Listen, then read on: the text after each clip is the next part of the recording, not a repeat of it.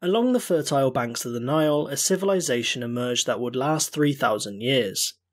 Their enormous wealth, incredible art, and imposing architecture would be unmatched for millennia.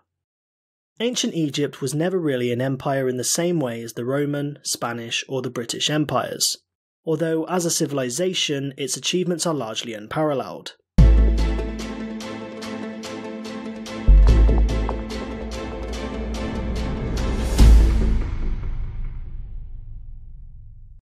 Ancient Egypt can be divided into several periods called dynasties, a line of hereditary rulers of a country or nation. These are conveniently placed into several categories: the Old Kingdom, Middle Kingdom, and the New Kingdom, with a sequence of intermediate periods in between. These intermediate periods were phases whereby central authority collapsed and the glories of Egyptian culture fell into chaos. It was in the second intermediate period that Egypt had fallen into disarray and crisis. A new foreign group known as the Hyksos had occupied the north of Egypt and installed a new foreign dynasty. Meanwhile, a group known as the Nubians had conquered the south of Egypt. The military superior Hyksos consolidated their hold on Egypt and introduced several technological innovations. These were the horse and chariot, bronze smelting, composite bows, and advanced fortification techniques. They would be vital for Egypt's future expansion. The Egyptian pharaohs waged war against the Hyksos and their expulsion was completed under the leadership of Akhmos. Akhmos founded the 18th dynasty at his capital Thebes and saw the beginnings of Egypt as an imperial power during the Bronze Age. After his death came his son Amenhotep. Amenhotep dedicated much of his life to many significant features of the New Kingdom. He intensified the cult of the god Amun, patronising the god's cult with generous amounts of wealth and war plunder. Subsequent pharaohs followed this policy until Amun became the national god of Egypt, and eventually fused with Ra, the sun god, to form Amun-Ra, the most powerful god of all. Religion played a vital role in Egyptian society, and during the New Kingdom changes took place that affected all levels of society. Well, all but peasants and slaves. One change that came in the New Kingdom was the introduction of the Book of the Dead, a 78-long papyrus scroll filled with a collection of spells intended to help the deceased journey into the afterlife. If you were rich enough, a scribe or priest maybe, you could make it to the afterlife. It wasn't just for pharaohs anymore. To many Egyptians, the afterlife was a continuation of this life and were buried with their many belongings, precious artifacts and treasures. The purpose of tombs in ancient Egypt was to house and protect a mummified body.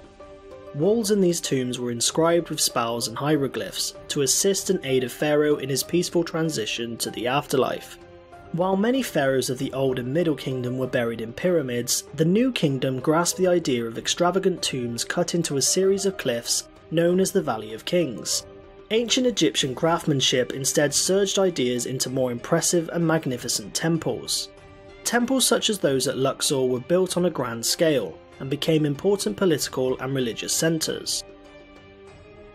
The beginning of Egypt's empire arrived with the pharaoh Thutmose I, who took a different approach to his leadership. He used Egypt's new technological advances to confront its enemies and expand outwards. After repeated military campaigns against the Nubian kingdom of Kush, he carried on campaigning into the Levant.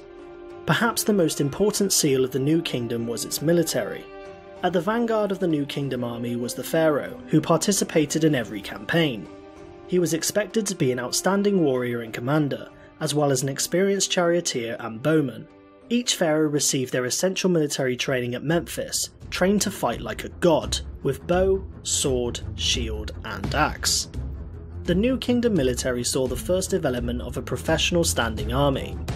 It became highly specialised with several divisions including chariot corps, infantry, intelligence and designated naval units. It was no longer reliant on conscription to raise a suitable force, rather it was equipped with well-trained professional warriors. The introduction of bronze supplied each soldier with weapons manufactured and stored in royal armouries. While Egypt produced at least part of the copper it needed, it was hugely reliant on imports for tin and iron required to make bronze. Although Egypt was by far the wealthiest nation on earth at the time. Their weapons and equipment included horses, chariots, composite bows, axes, spears, and new swords like the khopesh, a far more effective weapon compared to its predecessor, the mace. At the core of the army was the chariot corps, the best trained of all soldiers. A charioteer was a lifelong military member, and they eventually formed their own elite class. Under the rule of Thutmose III, ancient Egypt reached its greatest territorial extent and was at the height of its power. After capturing the city of Megiddo, Thutmose gained control of all northern Canaan, and the Syrian princes were obligated to send tribute and send their own sons as hostages. On the walls of his temple at Karnak, it also mentions the Assyrian, Babylonian and Hittite kings gave him gifts. However, before Thutmose III there was another pharaoh, named Hatshepsut, who expanded the empire not through military conquest but through trade. Although it was rare for a woman to rule Egypt, it wasn't entirely unheard of, as women were held in high regard compared to other cultures of the time. Her rise to power came at a promising time, a time of peace and stability. She launched a successful sea voyage to the land of Punt, located somewhere on the northeast coast of Africa, where they traded with the inhabitants. Her predecessor's achievements in Nubia had also brought an immense amount of fortune for Egypt and allowed her to attempt vast building programs. Most famous is her temple at Luxor, a place for worship and to honour the glory of Amun. Hatshepsut restored many temples and buildings of her predecessors and built significant monuments at the temple complex of Karnak, which included a series of obelisks. Hatshepsut's reign was long and prosperous, so much so that her story was nearly erased from history by those after her. Her statues and all references to her name preserved on hieroglyphs were destroyed nearly 20 years after her reign, although it's undecided by Egyptologists who or why they sought destruction. Another important pharaoh in the New Kingdom was Akhenaten, who tried to change Egyptian religion from a polytheistic religion to a monotheistic religion, the worship of one god alone. This new god he tried to enforce was the Aten, but his shift was not widely accepted. Much like Hatshepsut, after his death his monuments were dismantled, his statues were destroyed, and his name was erased from history, until Egyptologists found his capital city, a site today known as Amarna. His son Tutankhaten abandoned the worship of Aten, and he changed his name to Tutankhamun. Tutankhamun's reign was short-lived, but he's famous because he was one of the few pharaohs to have not been robbed. Rather, he was discovered by eager 20th century British archaeologists. Under the leadership of Seti I, Egypt maintained much of the land within Levant, but failed to keep a fortified garrison at Kadesh, which fell to the Hittites. The Hittites were a strong empire located in Anatolia, and had a focus on military and were extremely successful with iron weapons and chariots. Under the leadership of Ramesses II, numerous campaigns were undertaken into the Levant. The two powers clashed at the Battle of Kadesh. The outcome is uncertain, and was probably not a complete victory for either side, but we know a peace treaty was implemented. His campaigns in the Levant brought an enormous influx of wealth back to Egypt due to tributaries paid to him by the people he had defeated. Like all those before him, Ramesses built a number of temples, monuments, and even cities such as Pi Ramesses. One such temple, Abu Simbel, was built not to symbolise Ramesses as a pharaoh, but also as a deity. It is believed Ramesses lived into his 90s and had over 88 children, some of which he outlived. After reigning for 30 years, he joined some of Egypt's longest-lived rulers.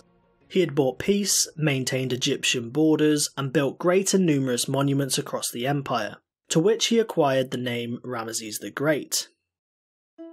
One of the last truly great pharaohs was Ramesses III, who oversaw major assaults from two groups of people. The first came from mysteriously largely unknown people, a group historians call the Sea Peoples. This scene is depicted on the walls of Medinet Habu, and it illustrates the Egyptian campaign against the Sea Peoples. The attempted Sea People invasion was not the end of Ramesses' troubles. He also had to contend with two other wars against the desert Libyan tribes. Unlike the Nubians, the Libyan tribes had little wealth for the Egyptians to exploit, but their population increased over time and they began to move east into the Nile Delta. His turbulent reign ended with his assassination, which led to a succession of weak, largely forgettable rulers. Accompanied by a weak economy, drought, famine, and plague, the new kingdom stagnated and slowly began to decline both by internal and external forces. High priests began to rise to power, which weakened the power of the pharaohs, enabling foreign rulers to conquer its territory. Egypt was conquered by the Nubians, Assyrians, Persians, and Alexander the Great. After his death, the Ptolemy dynasty was founded, but this would be the last dynasty, as following the death of Queen Cleopatra, the Romans conquered the region and incorporated it into their empire. The unique location along the rich fertile banks of the Nile allowed the isolated Egyptians to thrive and live in safety, protected by desert for thousands of years.